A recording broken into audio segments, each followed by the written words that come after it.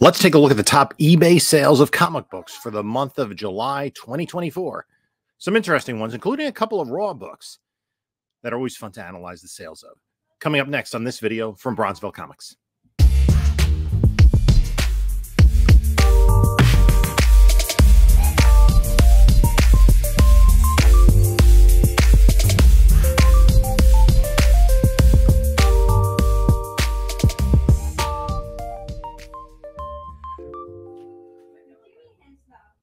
Hello, panelologists. This is Jim from Bronzeville Comics coming to you in another video. And in this video, we're going to take a look at the top eBay sales of July 2024 for comic books. And there's some usual culprits and a couple of interesting ones. And some books that we haven't seen on the list before. And I want to start with an honorable mention. So let's just get into the list. And here's my honorable mention. It's Amazing Spider-Man #1 from 2022, the M&M variant, or as it's listed here, the Hustle edition. It's a CGC 9.9, which they were asking for $20,000, and there was a best offer accepted of $10,000. So the book sold for $10,000, and that's according to the information from 130point.com. which you could take an eBay sale and paste it in, copy and paste the title. Oops, excuse me. And you'll see what it sold for. So this book, 9.9. And there we go. Now, here's the thing. So it sold for $10,000. The 90-day average of a 9.8 is $559. And this kind of goes along with the idea that I know Ryan with Automatic Comics has is of a 20x for a 9.9, especially one that is not common, only 2 in the world.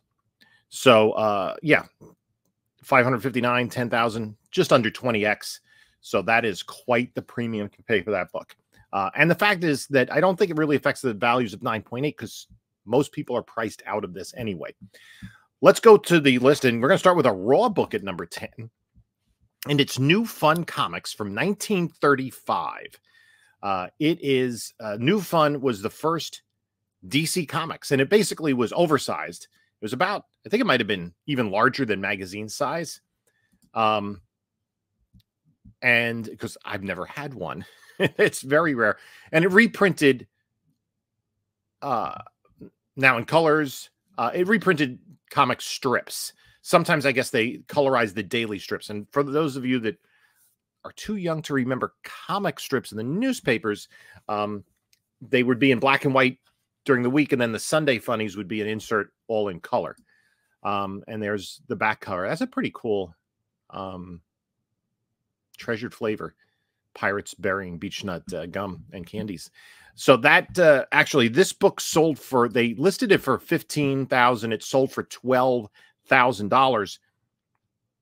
It's hard to say what it's worth because it's not a book that you're going to find on GP Analysis because it's too large to be encapsulated. I believe it's closer to the size of a Treasury edition.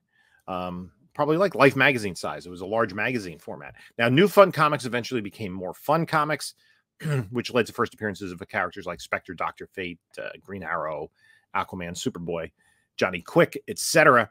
But it was New Fun #1 was the first DC comic book. So we're talking platinum age here. Let's go to number 9 on the list. It's another raw book. Oddly, it's sideways. It's Detective Comics #31, this classic cover of the castle, which was homaged by Neil Adams later on. And an asking price of $17,000, it sold for $13,000, which I think is a pretty good sale. The last sale of a 0.5 in July of 2020 of this book was for $20,400. So this raw copy was bought for $13,000. Question is, I mean, if it's complete, I mean, it looks beat up, but, we can see tears. Looks like the staple's barely holding on, both top and bottom. Piece missing out here. Some paper loss there. Another chunk that could be folded over or missing there. And of course, it looks like, actually, that's weird. Are those extra staples? Because we see staples here and here. And then if we go to the back cover, we see staples there and there. Was it stapled? Again, I've not had a copy of this in hand. Was it stapled through all 68 pages? You know, rather than just through the spine where you'd have the staple coming out at the centerfold, or is this reattached? At any rate, yeah, that might make it a 0.5 or at best a 1.0, I would think. And this particular book, I don't know what it's sold for in a 1.0. It doesn't sell often because there aren't many of them. Here's my concern. Some dude that has a feedback rating of 5 sold a $13,000 rare comic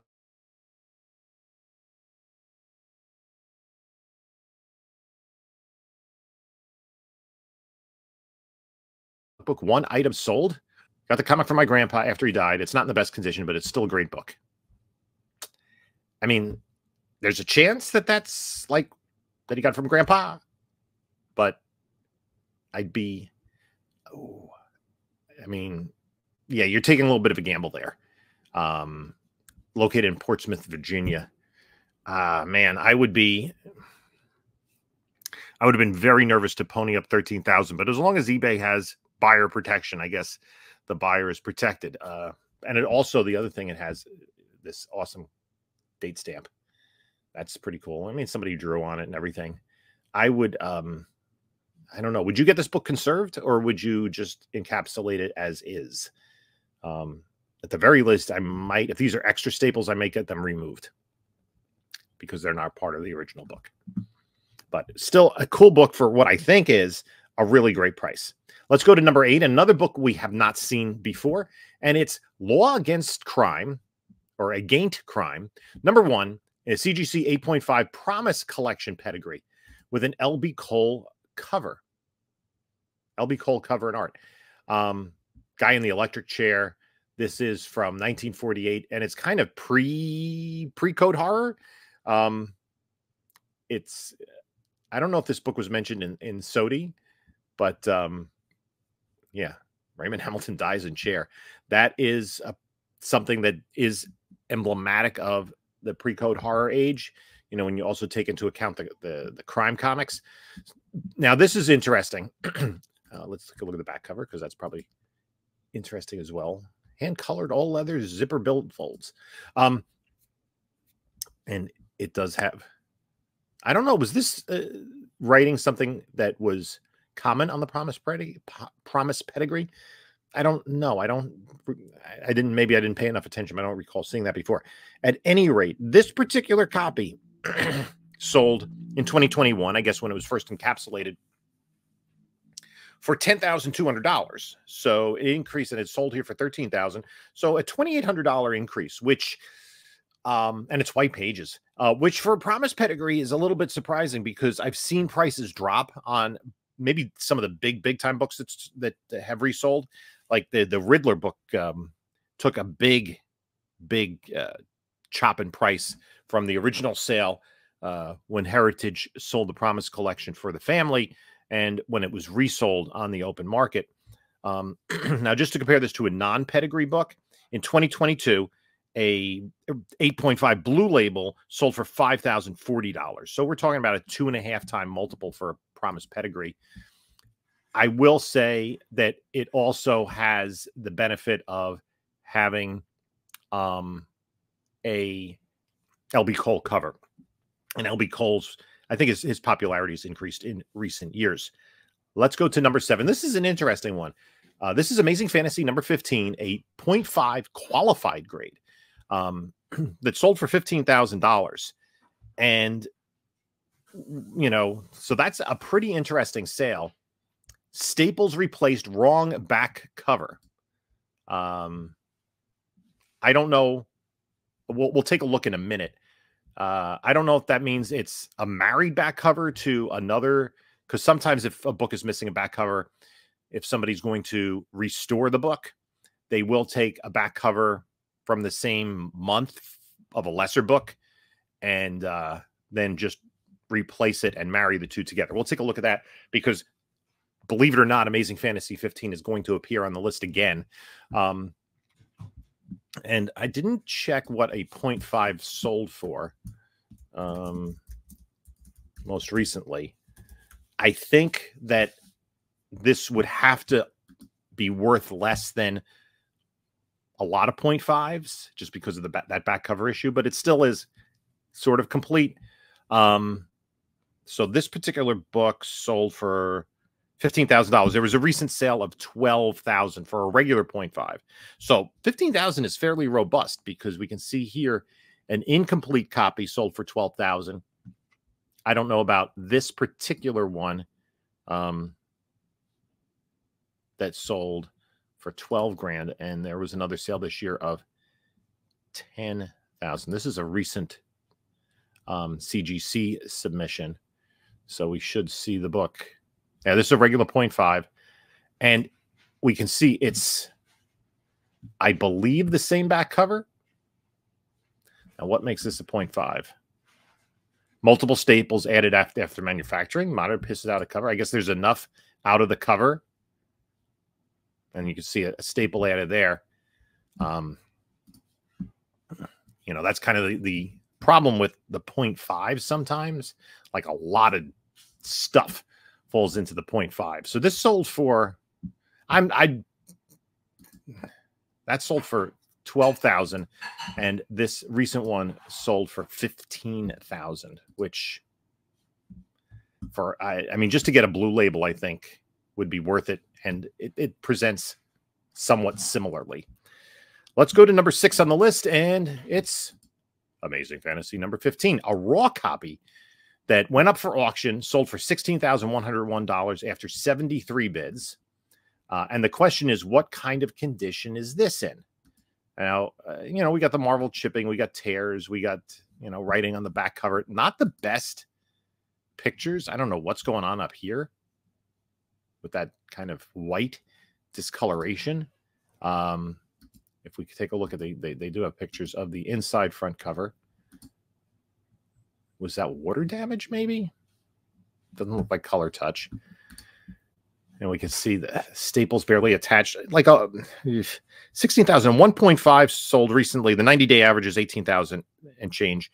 1.88 90-day average is 17 and change. 2.0 19 and change.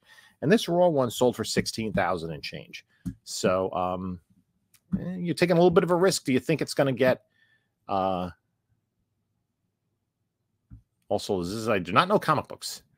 We do our best to show any condition problems. All have been in protective covers for years, yada, yada, yada. So not a lot of information in the description.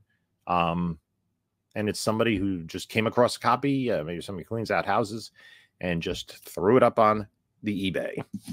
Let's go to number 5 on the list. This is a copy of X-Men number 1, CGC 5.5 signature series with a Stan Lee signature.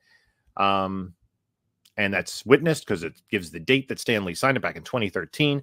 This sold for, after an asking price of $18,000, it sold for $16,750. A Blue Label 5.5 has a 90-day average of $12,665. So that's like a $4,000 bonus for the Stan Lee signature. It is a fairly nice copy. Now, the question is, has it been cleaned and pressed? It doesn't look like it has. So there could also be the aspect of somebody buying this. Yeah, that has not been pressed. Thinking they could get, that has not been pressed. They could get a grade bump on this. Because also this was encapsulated, at least Stan Lee signed it back in 2013, and cleaning and pressing was not commonplace back then. So I think somebody thinking they can get a bump on this book potentially. Now, would you then submit it to CGC to have them press it? Or would you press it yourself and get the JSA signature verification? I'm not sure if there's another option there. Let's go to number 4 on the list. And this is an interesting one. We're staying with X-Men, and we're jumping 128 issues into the future to Uncanny X-Men 129, CGC 9.8 Mark Jewelers insert. And it's the first appearance of Emma Frost, Kitty Pryde, And yeah, it's the Mark Jewelers that sells this. So this was an asking price of $26,000, and it sold for $17,001. And interestingly, I only have a picture of the front cover, and it was encapsulated long enough ago, starting with 382, that it's not going to be a book. That CGC is going to have the pictures on the site. Also, Mark Jewelers inserts with what went on recently. Now, for the price, $17,000. The last sale, the 90-day average of a Blue Label direct is $1,524. And the last newsstand sale of a 9.8 is $2,400. So this is like a 5 times markup for a Mark Jewelers insert. Let me know what you think about that in the comments. Is that something that, you know, is that desirable?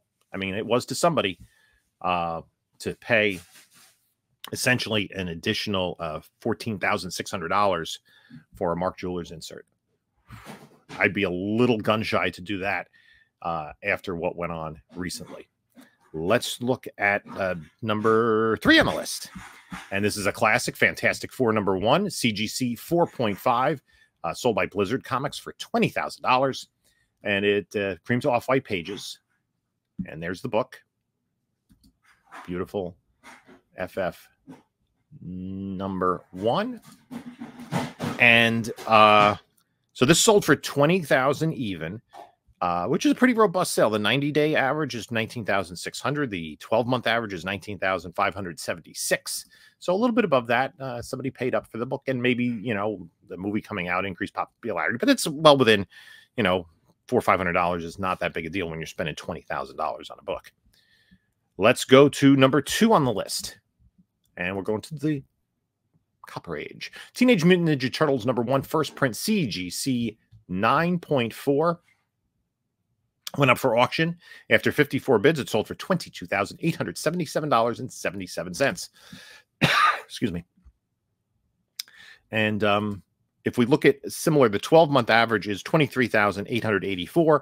So it's about $1,000 less than that, which is, I don't think, you know, that's within the realm of reasonableness of just, you know, variability you're going to find in that sale. So I think this is an incredibly fair sale based on recent data.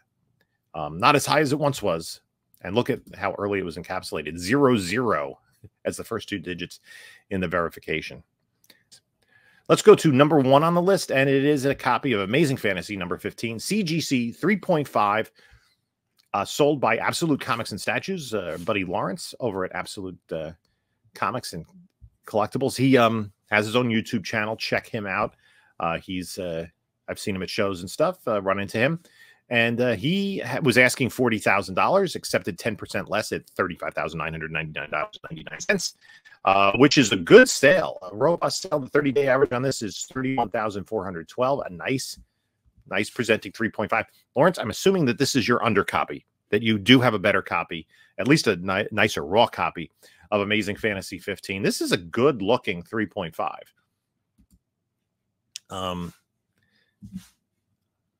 My question, Lawrence, is did you submit this yourself? And if so, was it cleaned and pressed? And I'm kind of wondering if somebody, maybe seeing here, or did you like potential for a bump ski? Of course, you know, cracking out a $36,000 comic book out of a CGC case is a little nerve-wracking, but yeah, a nice book, a nice sale. And of course, Amazing Fantasy with 3 of the top 10 on the list. So that's going to do it for the top 10 list of eBay sales for July of 2024. I do like when there's raw books, because then you can kind of take a look. Leave in the comments below what you think the grades of like that Detective 31 and the raw Amazing Fantasy 15 could be. Just because then it's kind of interesting to compare it to the graded sales, which it's easier to come up with comparable prices when you do have graded books, especially big time books like that. Anyway, in the meantime, you can take a look at a couple of my other videos here. And this is Jim saying until next time, enjoy your comics.